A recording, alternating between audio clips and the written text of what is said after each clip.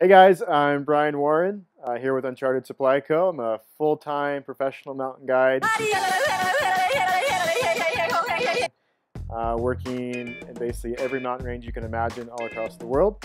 And we're here today to talk about water filtration and how to make water safe to drink. That's what I call high quality H2O. So most people want to know how we go from this type of water to this type of water and why we need to do that.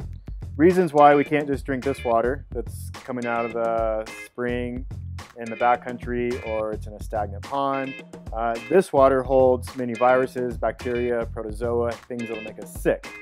When we do get sick from these viruses, the first thing that's going to happen is we're going to become dehydrated from possible vomiting, having diarrhea, things like that. So it's going against everything you need to do as far as hydrating and taking in the water.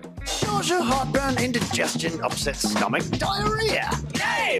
So to go from this water to this water, a simple process of filtration can take place in different forms and fashions, whether it's boiling water on a cooktop stove, boiling water on a camp stove, things like that, to using up-to-date processes with UV light, all the way to basic filtration systems that we're going to show you today. So when dealing with water that you're trying to filter or purify and make potable, you do want to be careful about water source, where you're getting your water from, right? If you have any sort of question if it's potable, you want to make sure you're applying some sort of filtration to it. Again, processes of boiling water can work. We have up-to-date methods, including UV filtration and purification. So a simple device like a SteriPen, you can utilize this for 1 to 2 liters. It does have a few drawbacks. It runs off batteries, but it does last for numerous rounds, and it's a simple process of using UV light to take care of the bacteria, viruses, things like Giardia. So what we include in the 72-hour kit is the cellular filtration system. Has a couple of parts. Has a cleaning syringe here, a simple straw to go into the filter, and obviously the water bladder and the filter itself. So we also want to talk about where we get water, places to think about that probably aren't at the forefront of your mind.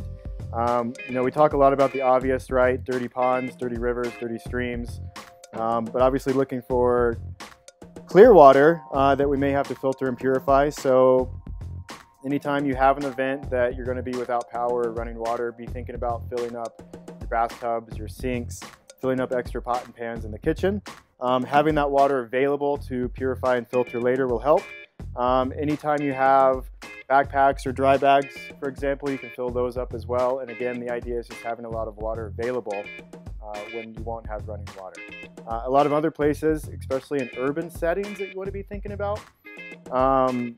Office buildings, again, we talked about bathtubs, bathrooms, being creative with the water in the back of toilets, right? Again, we can filter and purify those things, but be thinking about where you can find water that you wouldn't typically think about. Also, anytime you have rain runoff, right? People collecting rainwater in barrels, sheds in the backyards, even as far-fetched as finding water that's stagnant sitting in the bottom of old tires or old cans in the backyards or maybe junkyards, things like that. So always be thinking about where you can find water when it's not as obvious as dirty pond water, but looking for water that you can use to filter and purify and have available. So with the cellular filtration system, fairly simple process to go from dirty water to clean water, right? So if it's a running stream or a stagnant pond, you want to figure out how to fill up the bladder. Take this off, add in some of the pond water. Who knows what bacteria, viruses, Giardia we have going on in there. We're going to screw on the filtration system.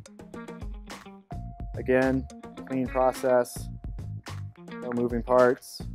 Open this guy up. We do recommend getting the filter wet before actually drinking and consuming. Start that process. And now we've taken the dirty pond water straight into clean, clear, safe, potable water. So the process of cleaning the filtration systems, it's quite user-friendly. You basically take the filtration system, add in the syringe that comes with the filtration kit. You do want to use clean water when cleaning the filtration system. The process is quite easy. Once you have clean potable water available, you can suck it up through the syringe, apply the syringe to the drinking end, and this is crucial that it is the drinking end, and then you're going to flush out the dirty water through the filtration end.